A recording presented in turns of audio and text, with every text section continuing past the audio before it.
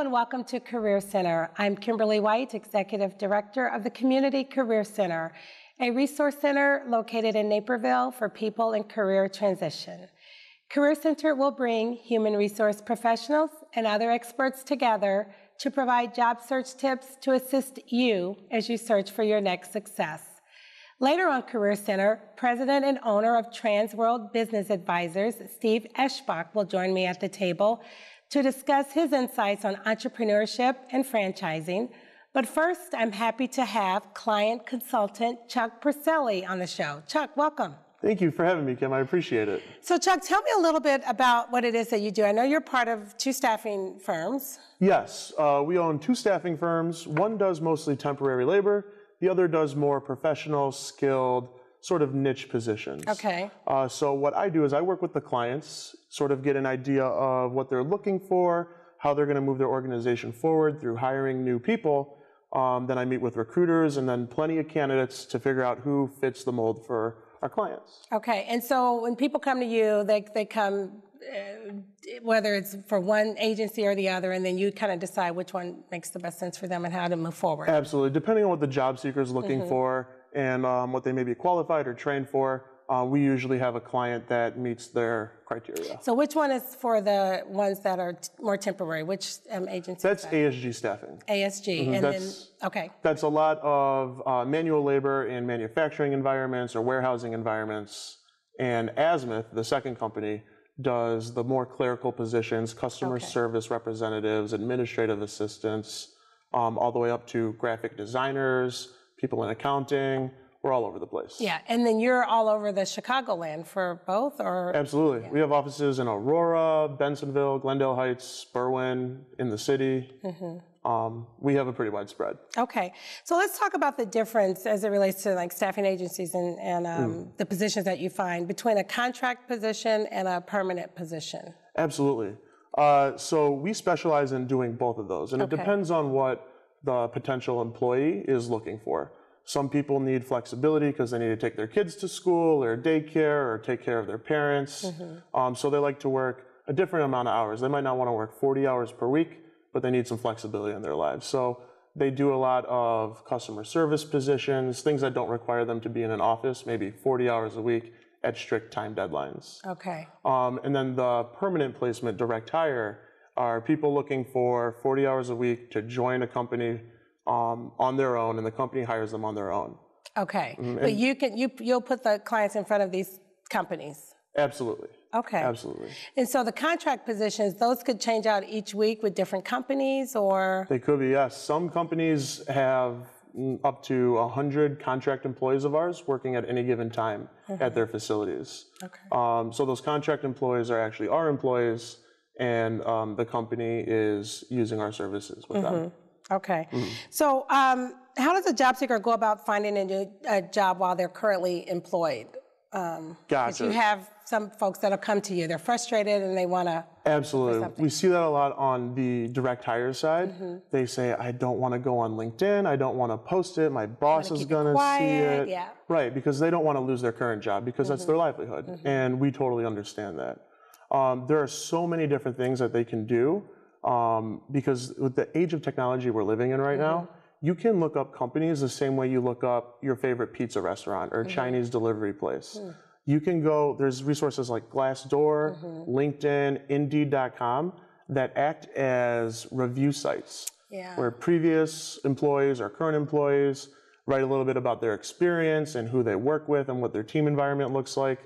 So I'd say the first place to start when you're looking for a job is just type in a few companies you might know of, type in a job title you might think you want to work in, and just start reading reviews, reading about the companies. Once you go through that, it's a lot easier than most people think to reach out to those companies directly.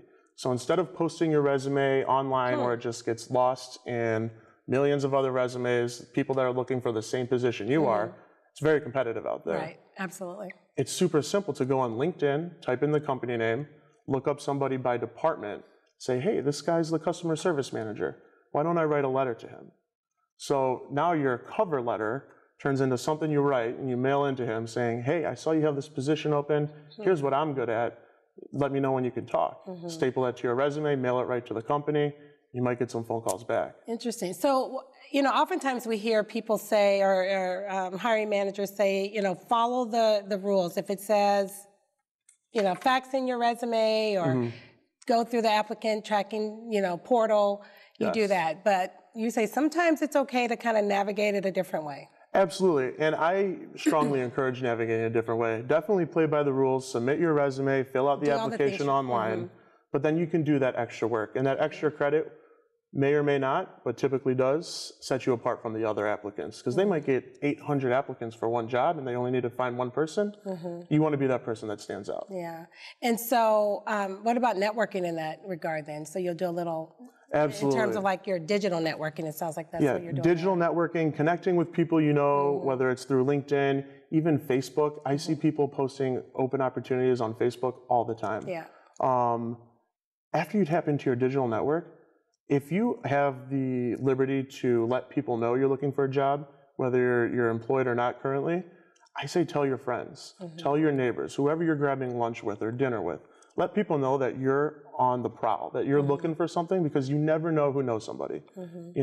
Steve, your neighbor, might be best friends with Andrea, the manager at their company, and they need to hire someone tomorrow. He could put in a good word for you. Yeah, and it's really, I know I've talked about this before on the show, but it's so important to feel comfortable with networking. I mean, it's just the key. It's what's going to help you get that next job. It can be such an awkward, hey, I'm trying to get something from you, I'm trying to use you or something. Like, a lot of people can view it that way. And I did myself coming out of school trying to find a job. I was like, wait a second, I'm just going around asking people for jobs. Why would they give it to me? I don't deserve it. That's what I was thinking. But really, it's just about demonstrating your value, because human nature, I believe, people want to help other people's out. Absolutely. And if you allow yourself to be helped, you'll be able to pass it on. And that's just how you're going to, land your next job. What are some other options that in terms of navigating that job search through technology? Absolutely. A lot of companies work exclusively with recruiting firms and staffing agencies. For example, with our company, we work with some clients that they need these positions filled a certain way, and we've done it for them in the past. They don't even bother posting it online or trying to hire on their own, because they know it'll take them a lot of time. So they just give it to us. And we're the only people that have access to that open job. So as a potential job seeker, I recommend meeting with some recruiters, going to staffing agencies, seeing what that's about, and keeping your options open. It's all about casting the widest net possible. I know at the Career Center, we always tell people it's important to look at the staffing agencies because just for the reasons you just mentioned. And oftentimes we'll hear, well, why would we do that? Why wouldn't we go straight to, what company A or company B, but company A or B, they're going directly to you. Absolutely, and sometimes company A or B is so busy, they might be a small mom and pop place, a family-owned company, they might not have a very big HR department. They rely on outside help from agencies, and you never know what else is out there. Down the street at your local staffing firm, they could have something for you. Let's talk a little bit, about companies and getting back to people when they're looking, for their next person, and how oftentimes they don't necessarily get back to people because they have 300 or 400 applicants. Absolutely, and that can be a very discouraging part of the process for job seekers. You apply, you send out applications, you get maybe an automated email message that was written by a robot, and it just feels very inhuman and like you don't matter to the company. So it's easy to get lost in that train of thought. So what's usually going on is, like you just said, they have a few hundred applicants, they're going through them, and halfway through their search, they might say, you know what, we don't need to fill this position anymore. Something else came up.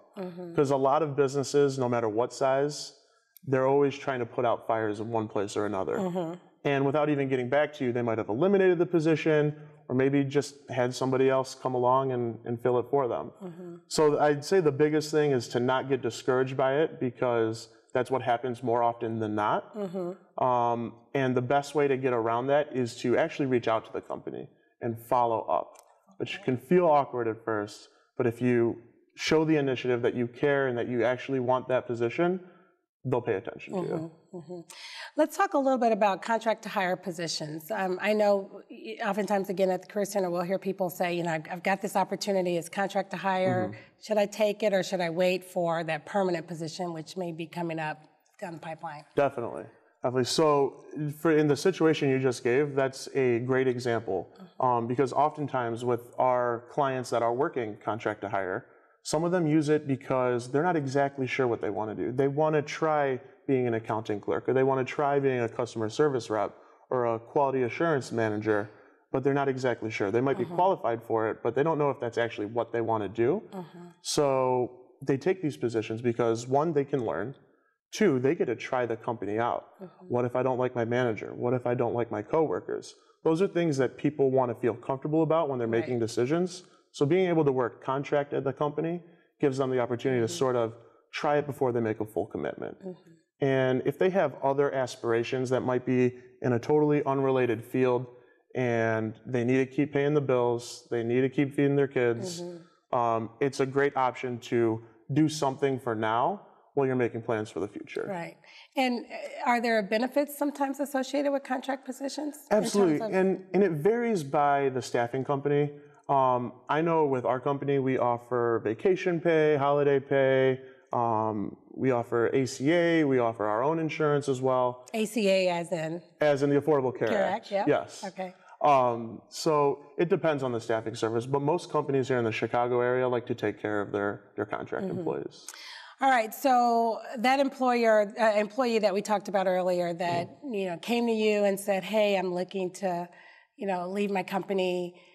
They've landed their next job through you guys. Yes. How do they tell their employer? Absolutely. So that's always a difficult conversation because you never know what's going to happen. A lot of times, if you're a good employee, and typically you are if you're showing the initiative that, hey, maybe I've grown out of this position, it's time for me to move on, my company doesn't recognize it, it's important to be open and honest with them, but you don't owe them every single detail. A lot of times, people think that their employers sort of rule them, and you need to get back in the mindset of, this is my career, this is my life, and I owe it to myself. So you can be open and honest, saying, hey, I accepted another position, this is what I'm going to be doing, I really appreciate my time here and everything you've done for me. That's really all you have to say. But what will happen a lot where people get tripped up is a counteroffer. A lot of companies will offer a counter, well, hey, if you stay, I'll give you an extra $5,000 and a little bit extra commission on this. Oftentimes, when we see that happening, that gives the company to buy some more time and maybe find a replacement before they let that person go. Because they're thinking that person's not quite so loyal. Absolutely. And that's the scariest part when you're looking for a job and having that conversation with your current employer. Yeah. Wow. This was a lot of great information. Thank you. Absolutely. Thank you so much. All right. Thanks, Chuck. Sit back and don't go away, because when we come back, Steve Eschbach will join me to discuss his insights on entrepreneurship and franchising. We'll be right back after these important service announcements.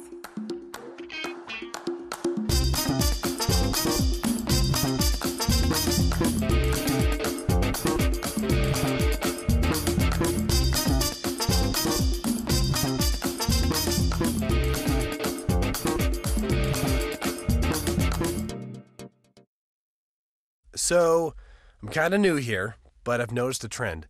My human does this funny thing where she goes around and gets all my toys, and then she hides them in that basket by the door. But it's always the same basket, and it's always in the same place. And then she acts so surprised when I find them, but, she's putting them in the same basket. Again. It's like, hello, that's where you put it last time. You were the worst at hide and go seek. Good things happen at the Forest Preserve District of DuPage County. Experience more than 25,000 acres where native plants and animals make their home. Discover the scenic beauty of over 60 forest preserves containing forests, prairies, and wetlands. Explore the wonder of changing seasons along 145 miles of trails. Get outside and discover the good things that happen when you visit DuPage Forest Preserves. The Forest Preserve District of DuPage County, where good things happen. Welcome back to Career Center. I'm Kimberly White, Executive Director of the Community Career Center. And joining me at the table is President and owner of Trans World Business Advisors, Steve Eschbach. Steve, welcome. Oh, thank you. I'm delighted to be here. And Community Career Center board member. Absolutely, so, yeah. absolutely. Delighted to be that as well. Good to have you. And good to have you on the team. Thank you. So, Steve, let's talk about your background prior to you becoming the president and owner of Transworld Business Advisors. Absolutely. So, back in 1999, I've had 6 career transitions in executive roles since 1999, and it has nothing to do with poor performance. It had to do with mergers and acquisitions.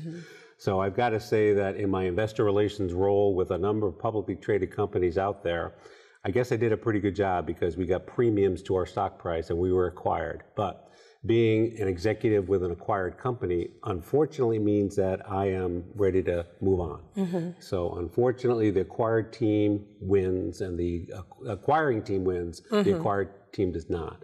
So ever since 1999, I have been networking like crazy because you always need to be the visible, the known candidate. So I think it's very important for you to stay in touch with people, and it's helped me along the way because all 6 times I landed. Including my recent last time. Absolutely. So before we delve into this a little bit, let's talk about those 6 transitions. So you, how did you kind of pick yourself up with each one? How, after each transition and getting out there in that job search and keeping that, energy going and. So I've got to be quite honest with you. The first time it was tough because the executive told me that, Steve, your job's been eliminated. And I said, that's fine. What is my new job? No, Steve, you don't understand. Your job has been eliminated. I get that. What is my new job? No, you're being terminated. Please go see the executives in the next room. You got to sign a severance agreement.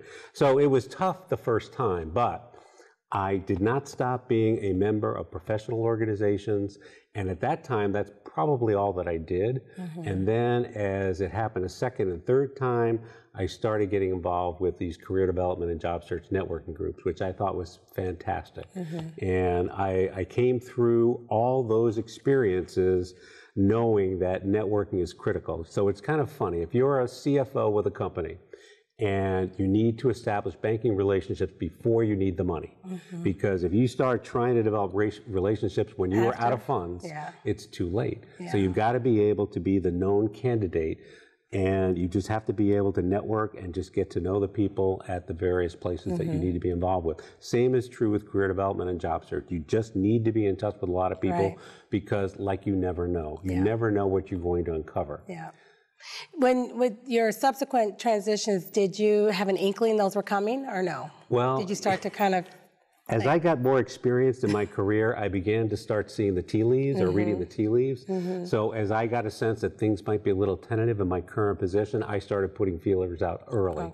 So you've got to be able to do that, and you just need to stay in touch. Like I said, you always need to reacquaint yourself with people that you haven't been in touch with, and you just never know. And it just happens to be that I landed. It was a great experience. One of the things that seems to be kind of a thing that continues to take place at this table is networking, how important networking is. And I know you mentioned that here just a minute ago. You know the stat, right? 4 out of 5 jobs are acquired through networking. Say it again. People need to hear that. 4 out of 5 jobs are acquired through networking. And I can tell you, ever since the early 2000s, all of my positions have been gotten through networking. Never an online application. It's all been who I knew who was able to refer me in. Wow. And my greatest story is how I got to Illinois. It was in December of 2006. I had no job prospects, so I called a good friend of mine who headed up investor relations at a local Hartford, Connecticut utility. And I just said, can we just go through my database and your database? Let's see if I've got the right names and the numbers to call.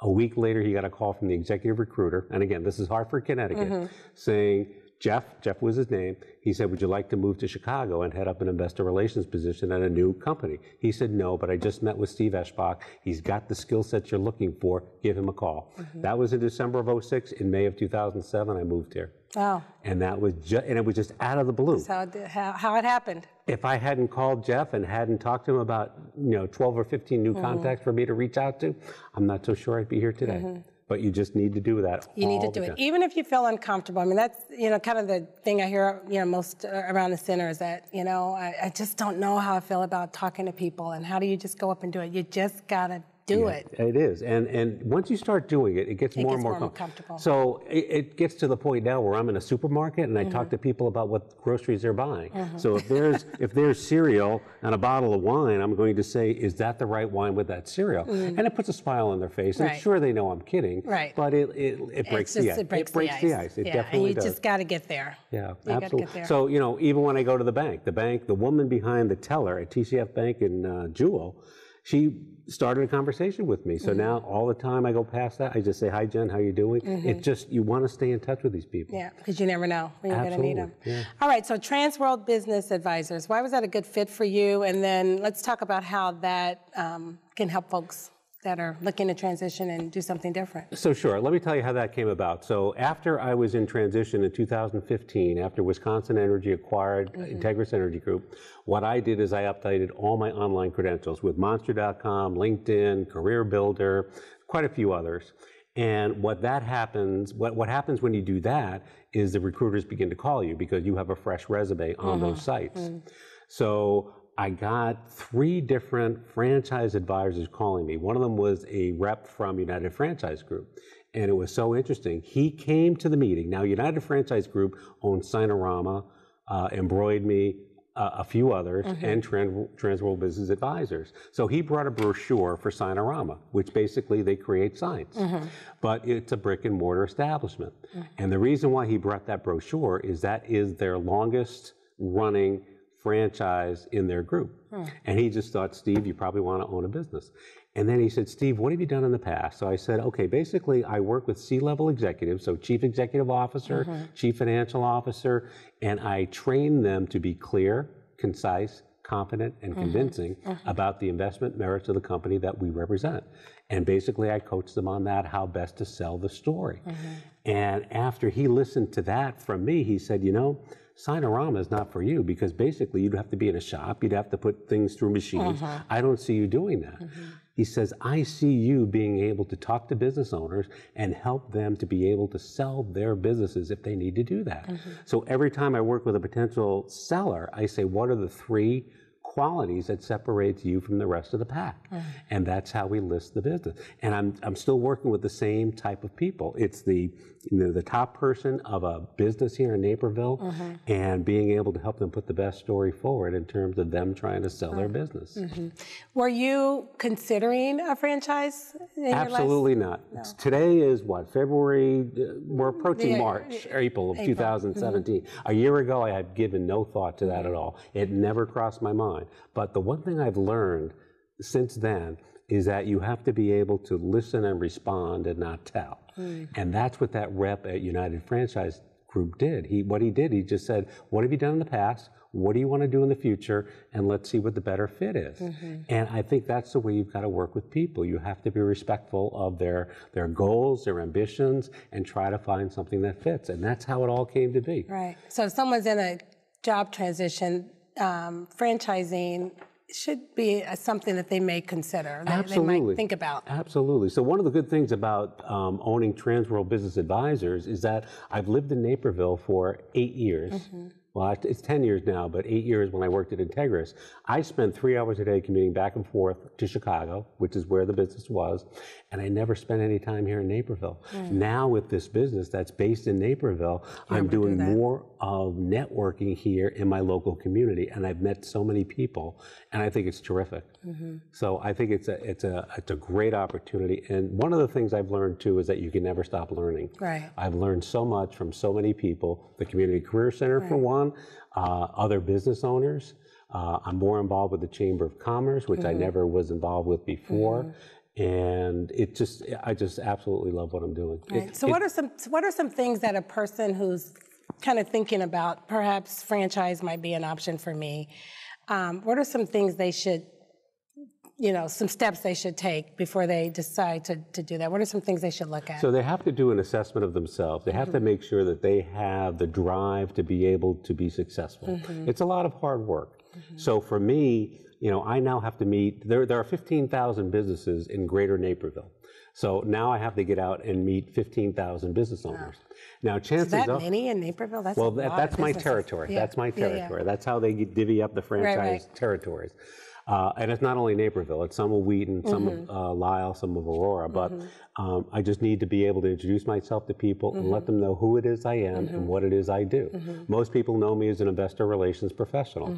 Basically, I work for corporate America, and I told the story of the companies I've represented. Well, I don't do that anymore. So I have to be able to tell people who it is I am and what it is I do and how I can help them. And now it's getting more involved with the people of Naperville and getting to know them.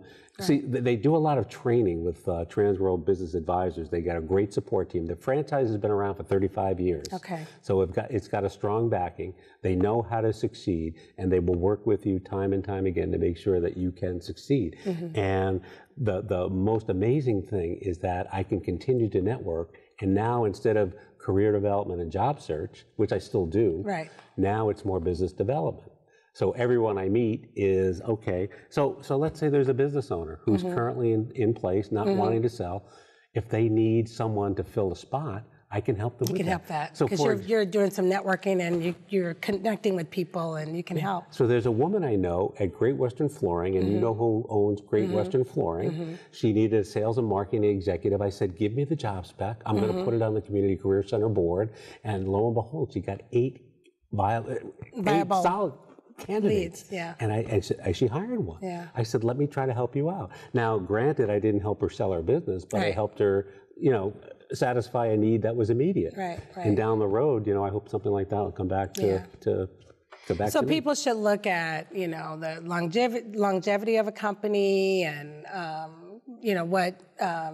how long they've been in business and how well they're doing, and what are some other things they should look for? You really have to take an assessment on what it is you want to do. So for me, I continue to want to interact with business owners. Now, granted, it's not multi-billion-dollar companies on a New York Stock Exchange. Now it's smaller business owners in Naperville. And I have the experience of being able to represent the companies I've worked for, and now I'm going to help them if they want to sell to do that. So you basically have to find what it is your passion is. And once you determine that, then you can determine what the business is. So the funny thing about this business is that a lot of times I will meet with prospective buyers of businesses. And they'll come in and say, Steve, I want to buy an established business. Well, you converse with them for 45 minutes. Lo and behold, you find out that they want something else. Believe it or not, that happened 2 weeks ago. Someone wanted to buy an existing business. Turned out he is now considering a Transworld Business Advisor franchise in Chicagoland. But that only comes about if you're able to listen and respond and not tell. Listen and respond and not tell. I think you talked about that too. I did. And it also shows that you care about people. And I think that's important.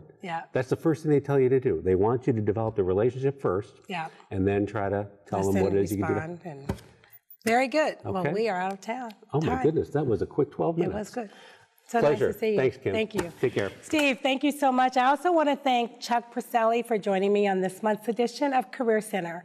And to our television audience, if you are unemployed, underemployed, or seeking a career change, visit the Community Career Center at 1815 West Dill Road, Suite 900 in Naperville, or search us on the web at www.communitycareercenter.org to learn more about the resources available to you as you search for your next success. Thanks so much for watching.